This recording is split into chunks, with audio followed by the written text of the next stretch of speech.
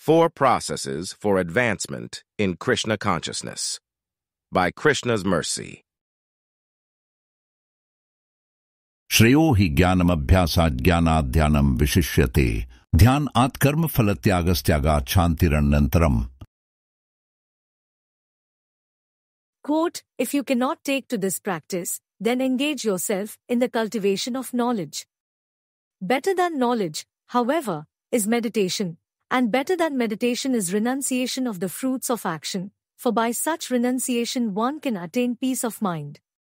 Lord Krishna, Bhagavad-gita, 12.12. We have the case of a sympathizer. They have come across the culture of Krishna consciousness some way or another.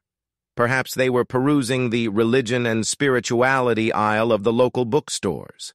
As bookstores are quickly becoming a relic of the past, maybe the same was occurring in a virtual environment, scrolling down or swiping left on a smartphone. This person came in contact with a sacred text such as Bhagavad-gita as it is, Srimad Bhagavatam, or Teachings of Lord Chaitanya.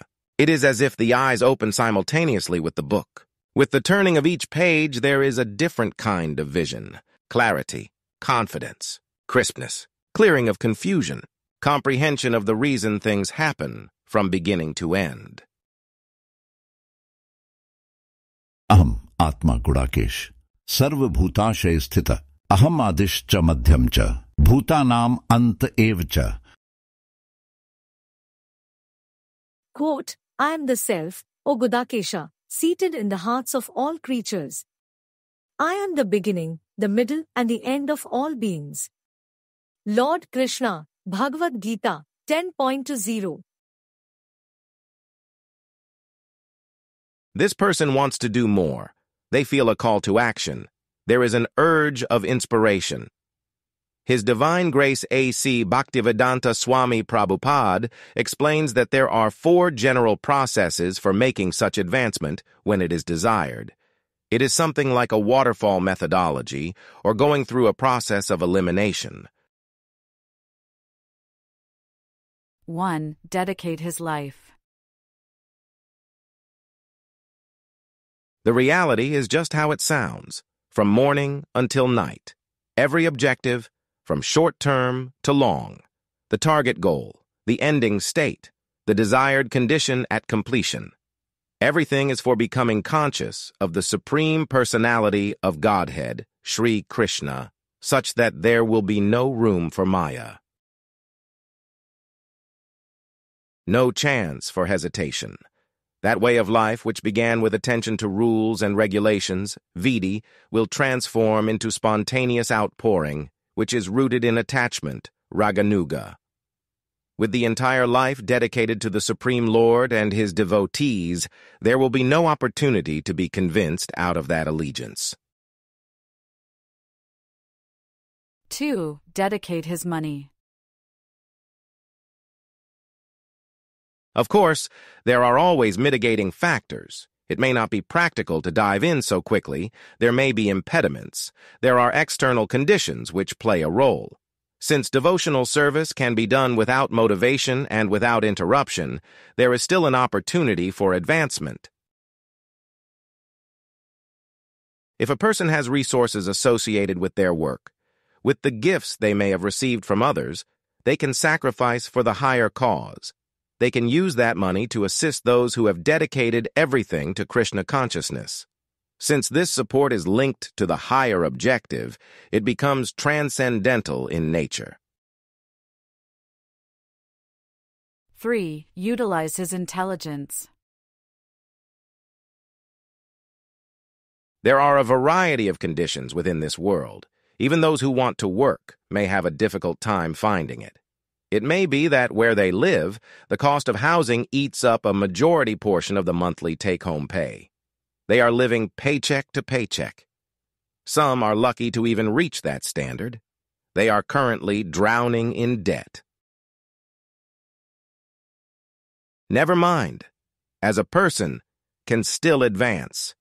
They can use their intelligence to assist in the efforts.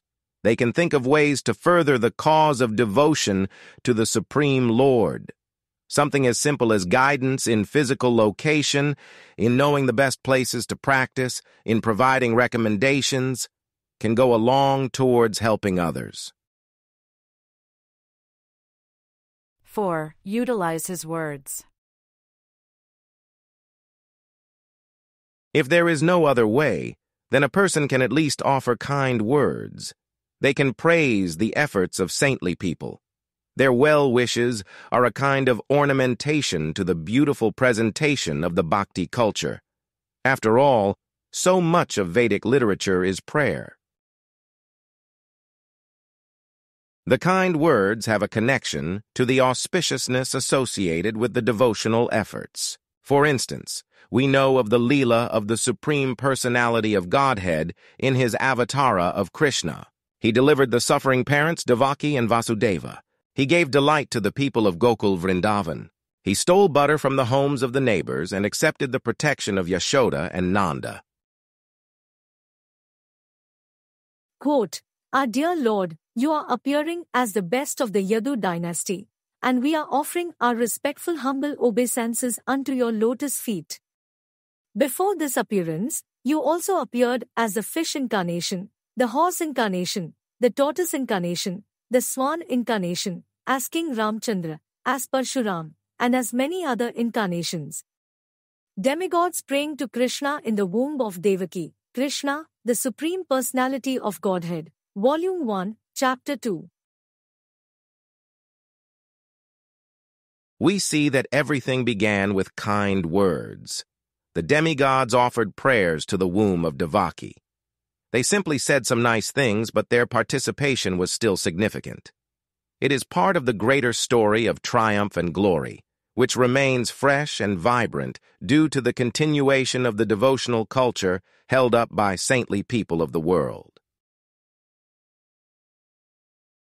In closing, Of their participation, just consider that when Vishnu set to deliver, in womb of Devaki to go, the demigods in advance to know, such that wonderful prayer saying, indirect support displaying, but since to highest cause connected, transcendental those words collected.